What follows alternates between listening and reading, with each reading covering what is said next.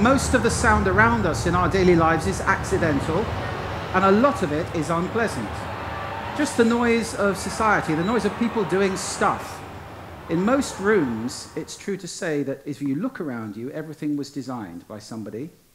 But if you sit and close your eyes, that soundscape, very rarely designed by anybody.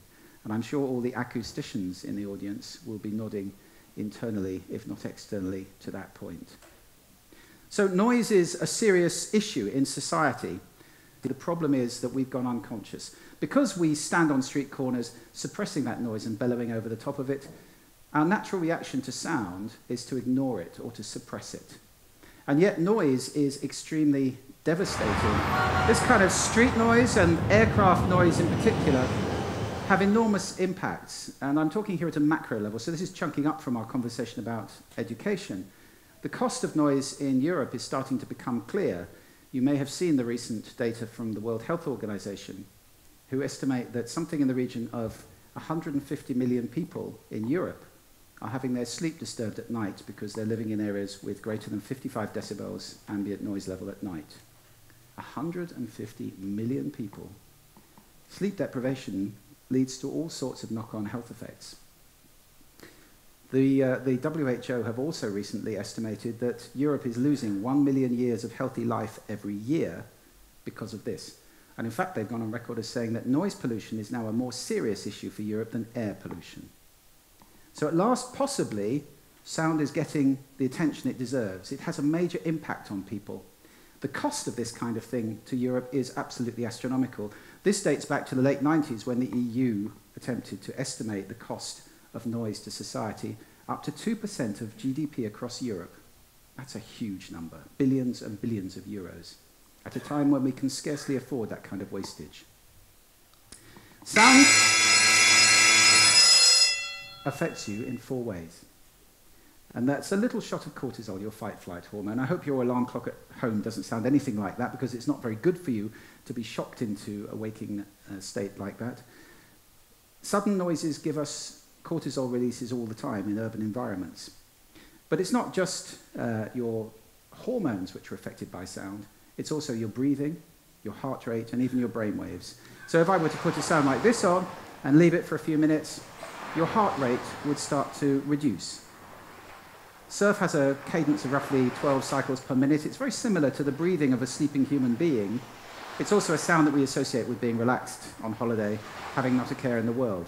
So it's a sound that will tend to reduce heart rate. The second way sound affects us, there are 4 ways. The second way sound affects us is psychological. So this piece of music isn't going to make you feel happy. It wasn't designed to make you feel happy. Music is an extremely good conveyor of emotion. We all know that. We're all used to using it either to elevate emotions or to suppress emotions. Feel better when we're sad. Not the only sound that does that, though. Birdsong, for example, which we use at the Sound Agency a great deal. We put it in BP service station toilets, for example. Birdsong makes many people feel secure, because we've learned over hundreds of thousands of years that when the birds are singing, things are okay. It's only when they suddenly stop that there's a little frisson, because it maybe there's a predator or something bad is about to happen. Third way sound affects us is cognitive. You cannot understand 2 people talking at the same time, or in this case, 1 person talking twice. Even a woman cannot understand 2 people talking at the same time. Sorry, ladies, but that is the truth. Roughly 1.6 is our bandwidth for human conversation. So that means if you have to work in an office that sounds like this, or indeed in a school that sounds anything like this, it has a devastating effect on productivity. In fact,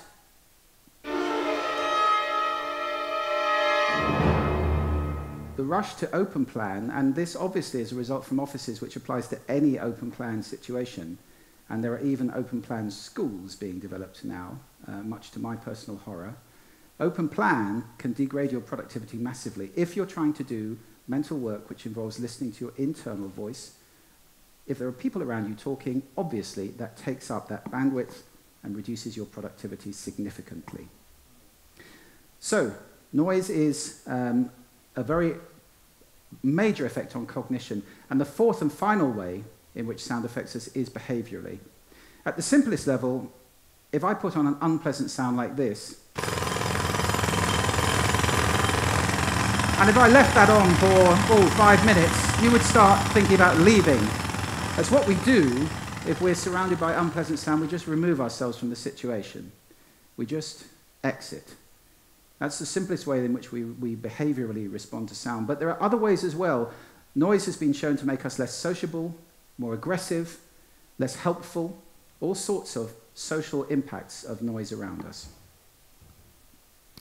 Let me just set a frame for today by suggesting a simple model for communication. At one end of communication, we have sending.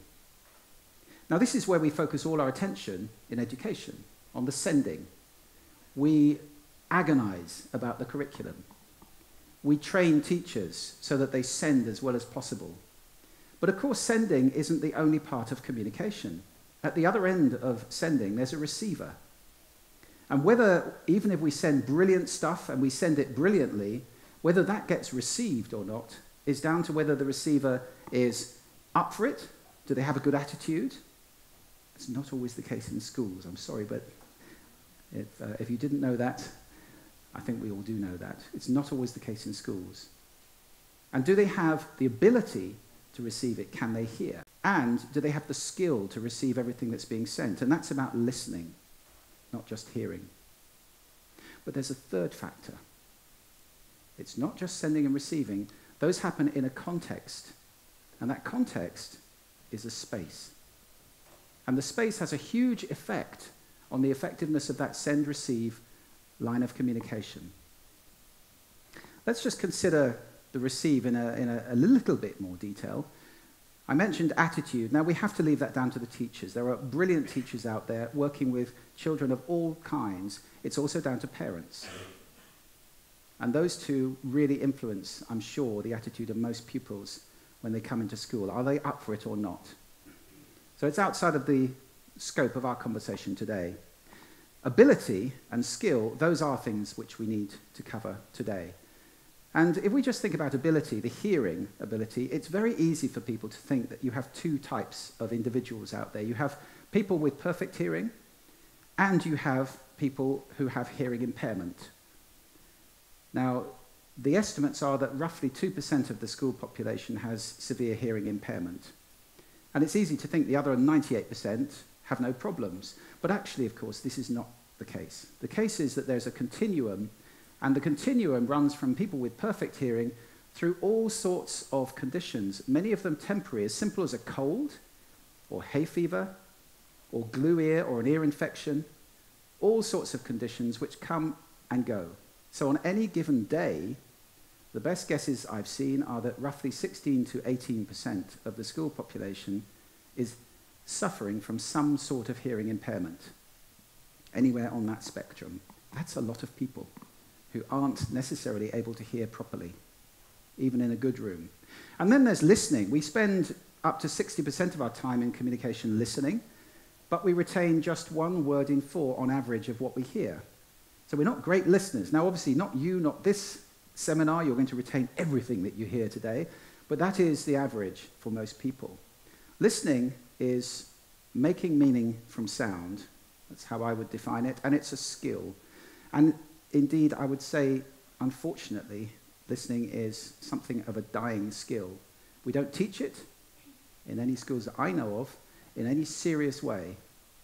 Listening is a really complex skill. There are many ways to listen, and we need to get that across. I have a whole TED talk on that subject, which we don't have time to go into today. So that's dealt with, can the receiver hear? Are they up for it? And are they listening? Let's have a look at the groups for whom listening may be a serious challenge. First of all, we have those with hearing impairment. I mean, if you can't hear it, it's very hard to listen.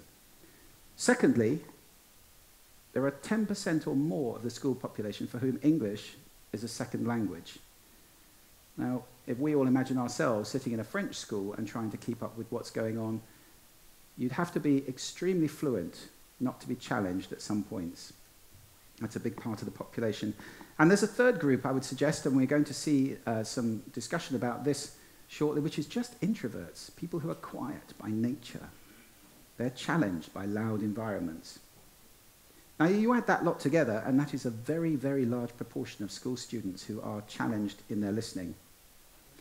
The space has a kind of symbiotic relationship with the noise in it. There's a dynamic process here, a cycle. So you all know, if you go into a restaurant and you're the first person in there, it's lovely and quiet. As the crowd builds, the noise level goes up and there's a tipping point. There's a point at which it escalates out of control and then everybody's shouting from 1 foot away to get themselves heard. That's called the Lombard effect. It's a well-known acoustic phenomenon.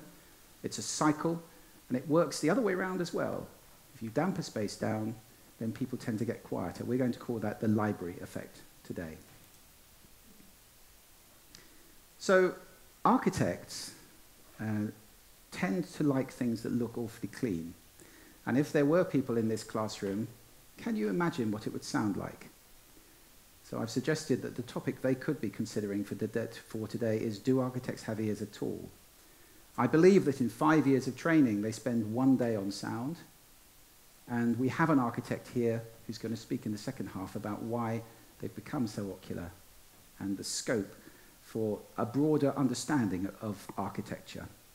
This kind of classroom is a disaster. Looks great, sounds terrible. And I wouldn't like to try and be educated in this space.